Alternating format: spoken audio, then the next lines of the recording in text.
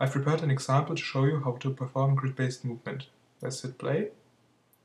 And we have a small sphere which always goes to the next adjacent field, and it selects randomly which direction it goes.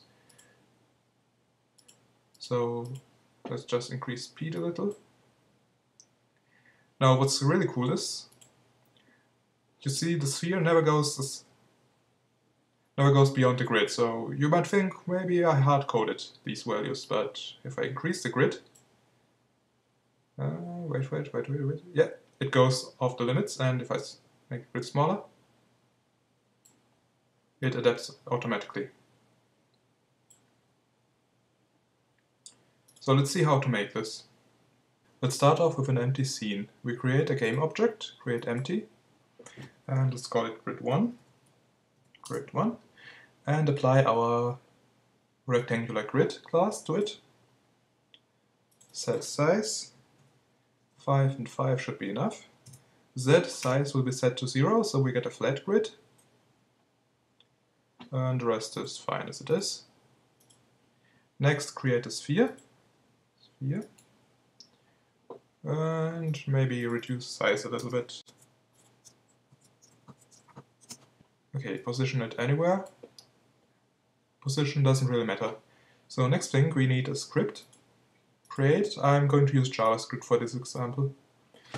And I'm calling it Roam Grid. So apply it to our sphere.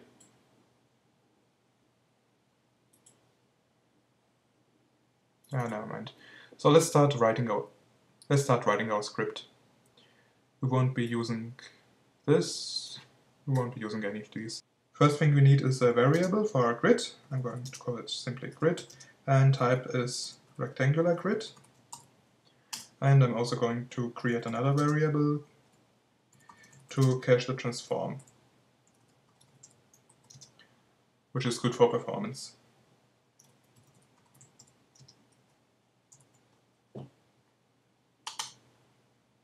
The next thing we need is 3 functions.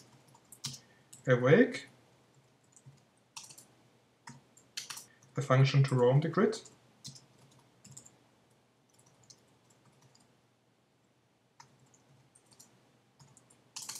and one final function to find the nearest face.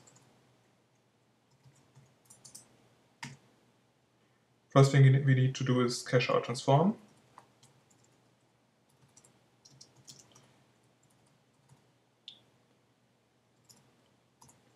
Always a good idea.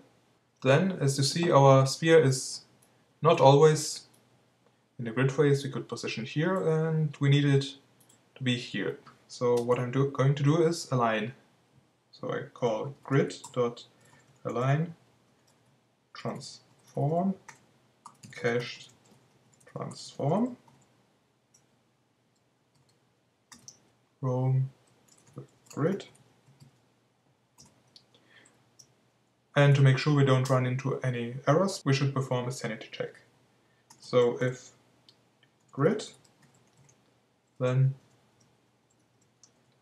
do this, or else don't do anything. So how do we find the face? Well, first we need a variable. New position of type vector3, which equals,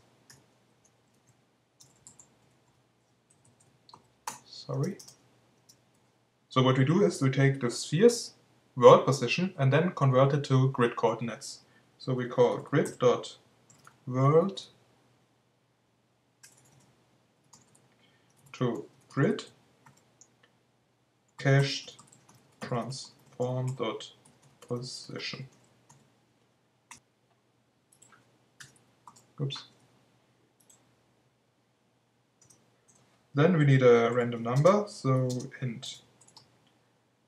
integer I equals random.range from 0 to 4, which gives us 4 cases.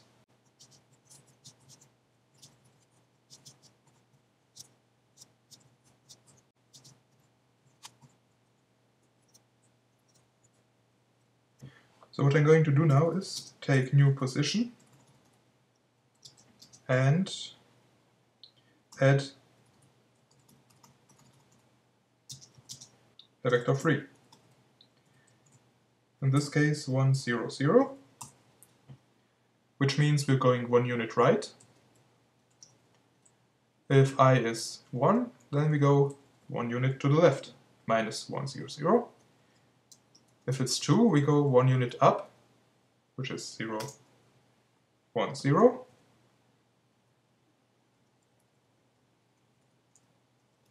And if it's 3, we go 1 unit down. So this doesn't look bad already, but we need still a limit. So what I'm going to do is write a small check. So for variable j of type integer equals 0, j less than or equal than 2, and j plus plus. So what I'm going to do is I'm going to loop through the x coordinate and the y coordinate and check for each one if it's still inside the limits. So if mathf dot abs of new position j, which means in this case if j is 0 I get the x component, if j is 1 I get the y component, if j is 0 is 3 I would get the z component, which I'm not going to use. So if it is greater than grid dot size of the same component, in that case what I'm going to do is set new position j to the other direction. So I'm going to perform mathf dot sign of new position 5j times 2.0. So what I've done here, let's say our sphere is here and we roll a number which would mean we are going here. So we're off the limits, and what I want to do instead is go into the opposite direction.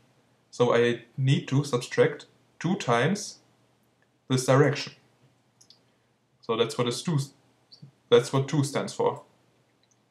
What mathf sign does is it returns -1 if this value is negative, it returns 1 if the value is positive, and it returns, and yeah, that's it. So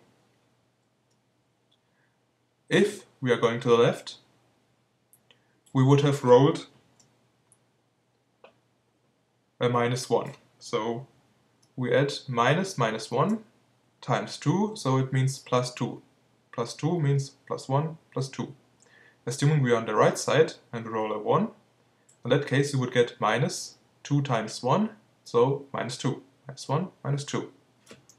Simple basic math. So now that we're done, all we need to do is return the value, and we need to return it in world space.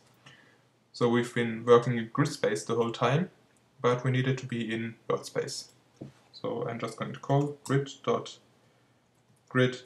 to world of new position.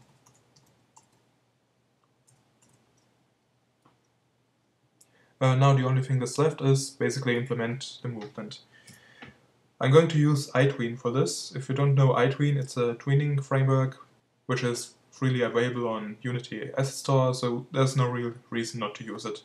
You could roll your own function, but for purpose of demonstrating this, it's really the easiest way. I'm going to write iTween.move2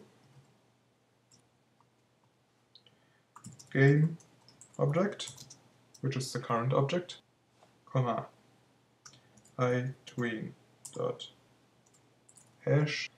And now I pass the arguments. The first one is position. And now here comes find nearest face.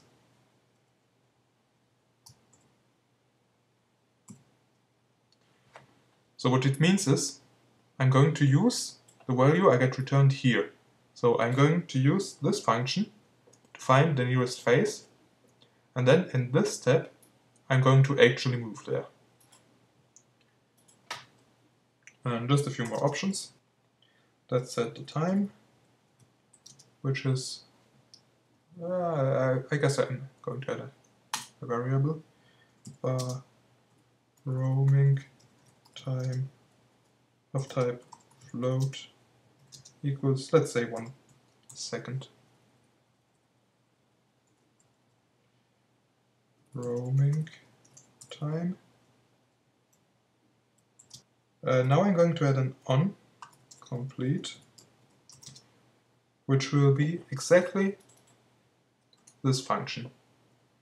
So what it does is, once I've performed the movement, so which means on complete, it will repeat the same function and find another face and move there, then find another face and move there, and so on for all eternity, or at least until I stop playing.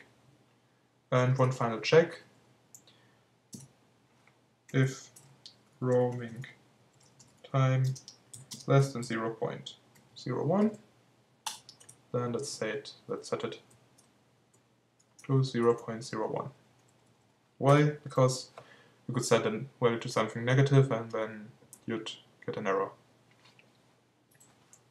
Don't really need it, just to be safe. So let's take a look. Do we get any errors? I'm just going to correct typos quickly.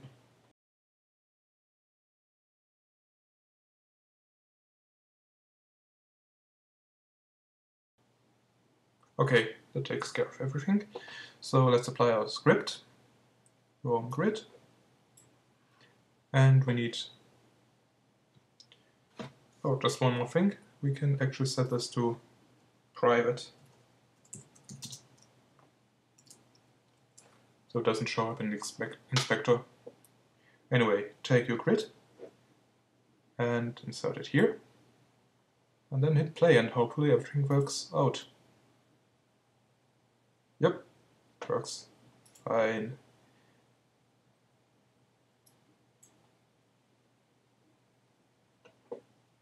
Again, let's change the size of our grid.